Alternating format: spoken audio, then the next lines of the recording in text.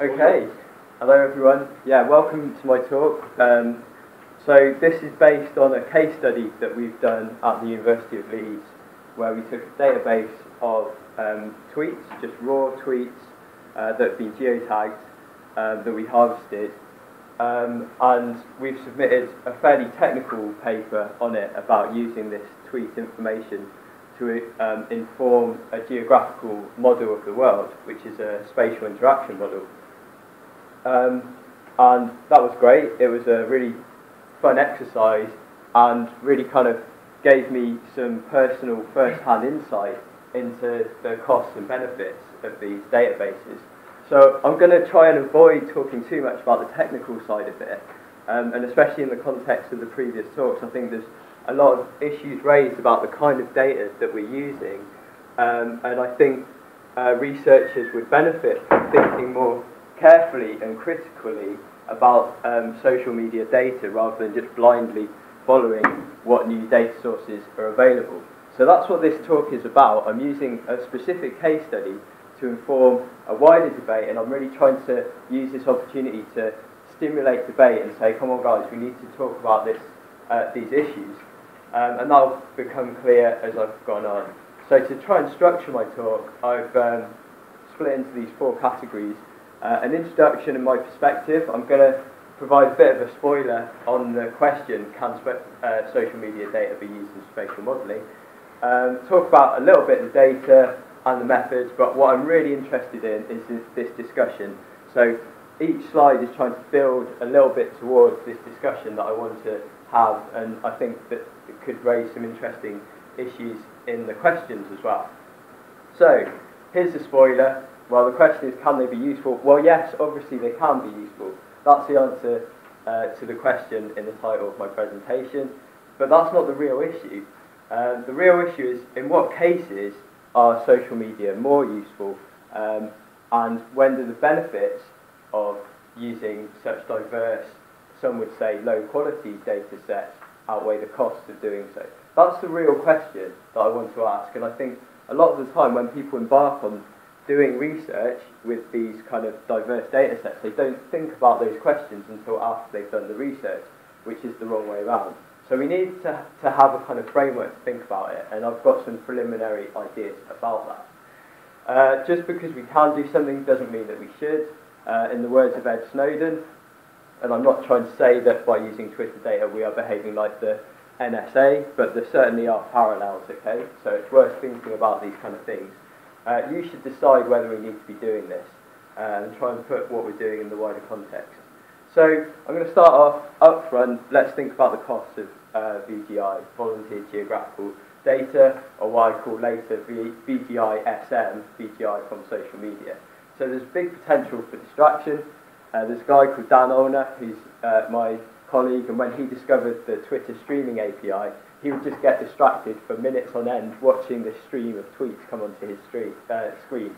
So it can be distracting on that level, and also in a more general sense, the data is so diverse that you can kind of start going into it in many different angles and lose sight of your original aim. So I think it's important to have a clear aim at the outset when you're using these kind of data sets. Reduce policy relevance. So when you have an official data set, think about it. Someone's paid to create this data set, so therefore, kind of by definition, it's going to be answering an interesting question.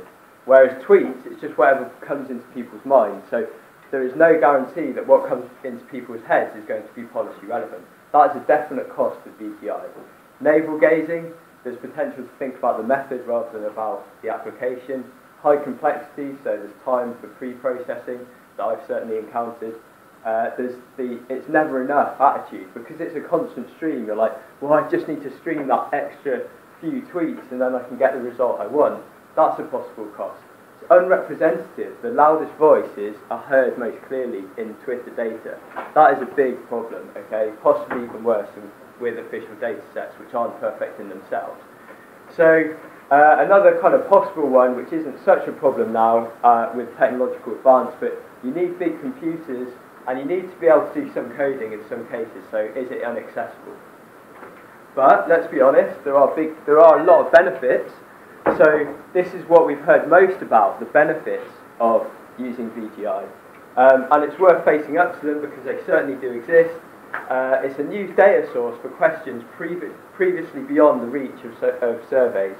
So if you want to know about sea kayakers' attitudes to the weather, you're unlikely to be able to write a survey for that. You can just get some information from this this volunteer geographical information. It's constant and ever-increasing flow of information, okay? It's not going to go away, so it's there forever. Unlike a survey, where it has a survey period and then it just ends. So that's a big benefit to think about. Diversity, low cost and comprehensive, both over space. We've got maps of entire cities, like basically increasingly the entire world is sending out social media messages, and over time. So the paper's purpose, really, that's also in the booklet, is to explore these costs and benefits in the context of spatial modelling, and to really raise this debate and say this is something we need to talk about. So moving on to part 2, doing okay for time. This is the case study. So to be specific, we harvested tweets from roughly the area represented on the map. It's about 200 square kilometres. And the case study that I was kind of parachuted in to look at, because I started at Leeds in October, was to say, okay, well, we've got this database of all geographically tagged tweets, but what can this tell us about the movement of people to and from entertainment facilities, specifically museums? So the starting point for me was to say, okay, what are these museums of interest? I used the OpenStreetMap dataset, which is in itself volunteer geographical information, to identify and then verify 15 major museums in the area, which are plotted on the map there. Okay, the next slide shows the tweet data, which is over a slightly larger data set. So I was given 1 million tweets to deal with. That's quite a lot of information, but with modern computers, it's quite feasible to deal with. So about 50 months of data, and we got the bounding box was roughly around there, where you can see that. Strangely, some tweets came from outside the bounding box, which shows we don't fully understand how the Twitter API was working in that case. And then the green triangles there, they're really important. That's the location, their kind of favoured location away from the museum tweets, which is likely to be, in many cases, home locations. So how are we going to go from those 1 million tweets about anything at all to one specifically about museums? I'm fairly sure that all 1,500 tweets on that map are actually linked to museum visits. How did I get there? Well, I used 2 systems, semantic filters and spatial filters. The semantic filters links back to the previous talk on natural language, which is basically a sophisticated version of regex, regular expressions. And you can search for terms, and then you can say stuff like, you can say search for exhibits, and then you can say capital E, or you can include different spellings of it and stuff like that.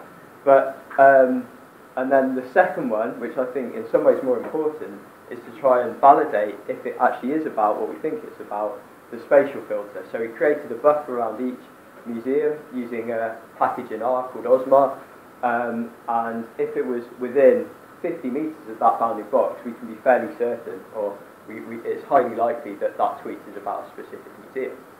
So, moving on, part 3, the model and the results, which is still not the most interesting part of it for me, but it was a good opportunity to write some R code and to create a spatial interaction model.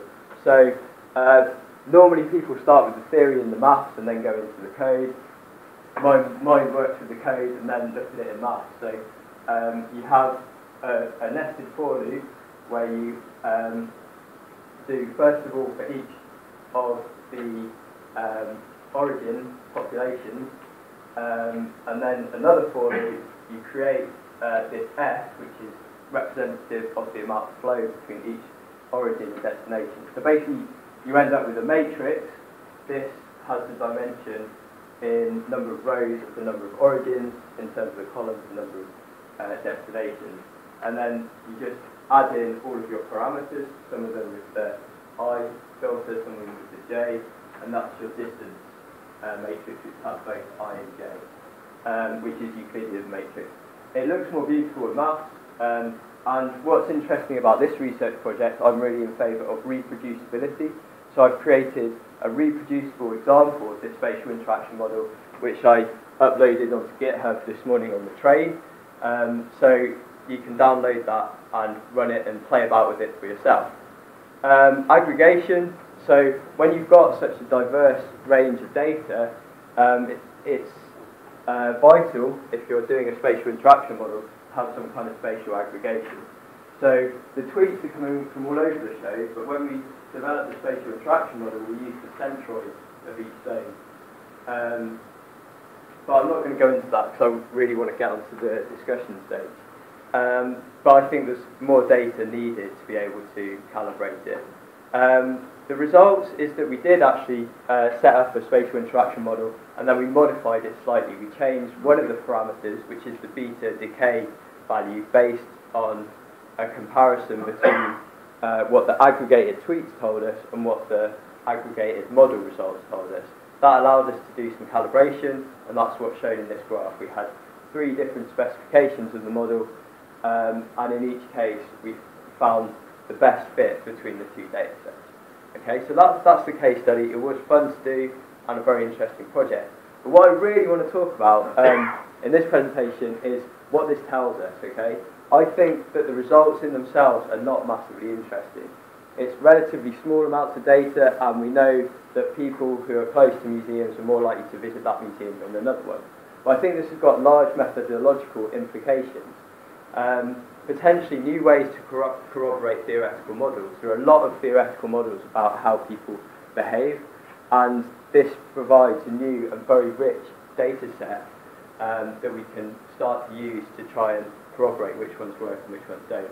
I've created some reproducible code on tweets, and as I say, that's online. But there's some really interesting ethical issues raised that I didn't really get to talk about in the technical paper, which I want to talk about. Who created the data set? Well, the public created it, just voluntarily because they felt like it. Who owns the data set? Well, Twitter owns the data set. And who will benefit from the data? Who knows? That's kind of up to us, to some extent, if we're using it. So, those questions link into the kind of follow the flow of money, and you'll find the answers. And I've recently been involved in a project that's looking at tweets related to Hurricane Sandy. And the Leeds School of Geography paid $2,000 to a private company for the public information on tweets to then use for hopefully public benefit. But you have this kind of strange circle where it goes from the public realm into the private realm and then back into the public realm again, and no one really knows what they're doing with the data set. So I want to make the argument that we really should make a big effort to when we're using these publicly provided data sets to say what is the public benefit of doing this. And I must admit, in my case, looking at a spatial interaction model of museum visits, I can't do that. So it also links into this idea of too much data. I've put a pretty hard-hitting quote up there from Nicholas Taleb from Anti-Fragile, book from 2012, and he's highly critical of big data. He said, big data is a version of cherry-picking that destroys the entire spirit of research and makes the abundance of data extremely harmful to knowledge. Okay, that's quite a statement to make. I wouldn't say that I completely agree with that, but I think it's worth raising that that issue to anyone who's using these big data sets. We need to think about it and we need to talk about it. I think that these data sets massively increase the importance of being transparent about what we're doing. People who are tweeting it, whether they know it or not, are being transparent about their thoughts. So it's kind of our responsibility as researchers to be transparent about what we're doing with their data set. So you can see, I think it's a great kind of cartoon to illustrate this. You've got the guy who's working away with his machine that he doesn't really understand, the black box, feeding it data, feeding it money, and at the end of it, it produces a result. And this guy is kind of coming in, he's called the homeless econometrician, and just saying what's going on. We need to start asking that question, like the guy there, and start questioning what we're doing, and I think that can have a very big benefit in terms of the public benefit, and also the quality of research that we're getting out of this data set, and also questioning, you know, when is a good time to use it. So in terms of outputs, so we've got a paper under review for geospatial information science. I would really love to get a discussion paper out of this, building on the paper that's in the GISRUC book there. So any suggestions about that would be great, because primarily I'm a quantitative geographer, but I really want to kind of talk about these ethical issues. I do want to create a working paper on spatial interaction models, building on something that again is reproducible, trying to make these models more accessible. But I think there are some useful conclusions I can draw from this already, and they are primarily what kind of circumstances, going back to the real question is, what kind of circumstances are these volunteered geographical information from social media, VGISM, as I've called it in a slightly awkward acronym? Well, I think from my research and my experience, I would say phenomena that are ephemeral, so they're not picked up by social surveys so easily. Ones where people actually have time to tweet, and subjects that can be to some extent validated by whether they're near the location, rather than just making a whole range of assumptions. And based on my previous comment about the public providing the data, I would argue that we should use its focus to try and answer questions that are very clearly in the public benefit, because the public are providing the data. And then I guess what this whole kind of session's about is using social media for public engagement. I think there's huge untapped potential here. For example, encouraging people to write a certain hashtag if they feel in danger on the road, trying to get people to use social media to engage with your research, rather than just passively collecting what they're putting in. So it can be a really powerful tool for engagement. So there are some follow-up things. I didn't want to focus too much on the reference list. Check out an interview with Edward Snowden, which I think is very interesting and relevant to any researchers using social media data. I've got some reproducible code up online, so play about with it. And you can even set up your very own Twitter listener. We can do that after if anyone's interested. And there's a big data backlash. So thank you very much for listening. I hope you found my talk interesting and that it actually raises the debate. So thank you.